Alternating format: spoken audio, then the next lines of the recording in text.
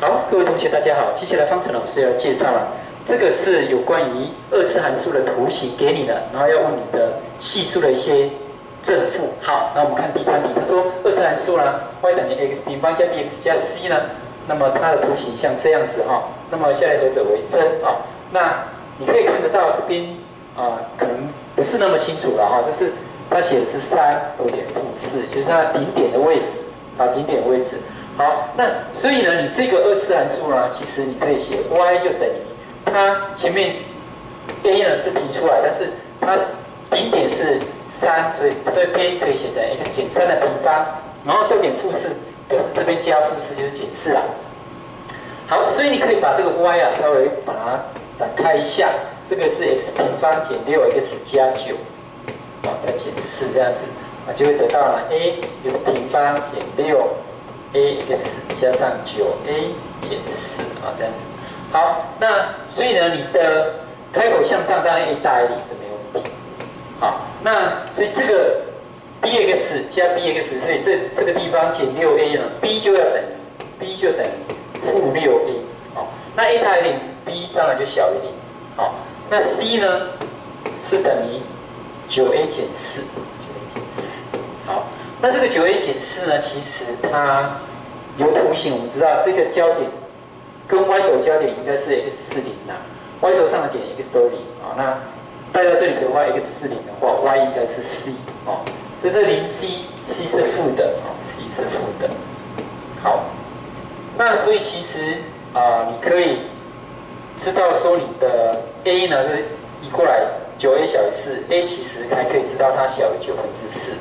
那它又大于0所以其实我们在这个题目其实是可以知道 a 的范围不只是知道 a 是大于0，而且知道它会小于4/9小于4/9或许这里没有用到，不一定但是我们是可以更精确的知道一下 a 的范围的那 b 是等于负6a， 其实你可以把它乘上去，你也可以知道 b 它大概的范围好，那现在呢？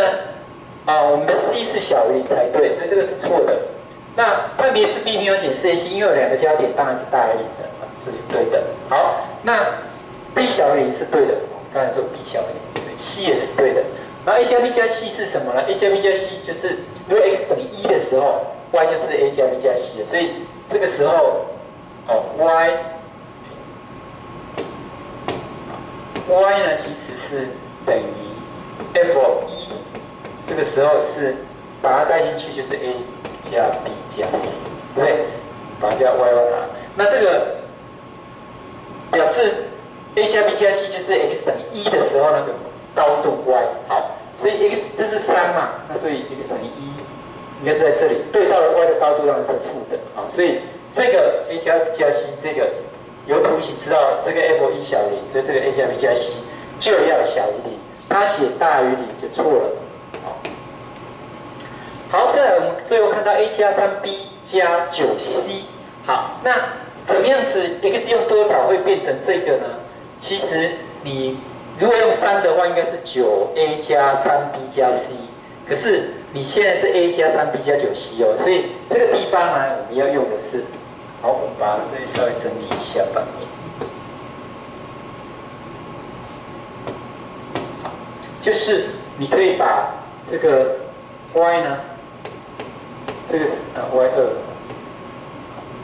呢等于 f， 这个时候带的是1/3。那1/3带进去的话，你就会得到是9/1a， 对不对？再加上1/3b， 再加上 c。那如果你把1/9提出来以后，你就会得到是 a 加 3b 加 9c。这个不就是我们要有这个吗？我们要这个，所以它是 f1/3， f1/3是等于这个。那如果 f1/3是正的，那乘以这个乘以9/1就会是正的。那当然这个跟 f1/3的正负是相同的因为9/1不会影响到符号。好，所以我们看一下，刚才讲到说这是3，所以这是1，那它1/3的话。还是负的，因为大于0的时候 y 都是负的，所以这个可以知道啊，这个值是小于0，所以这个地方也要小于0。好，那这个小于0的话，意思就是这个就要小于0啊，所以这个也应该要小于0才对。好，所以这个也不能选，所以我们的答案呢选的是 B、C。好，这样你会了吗？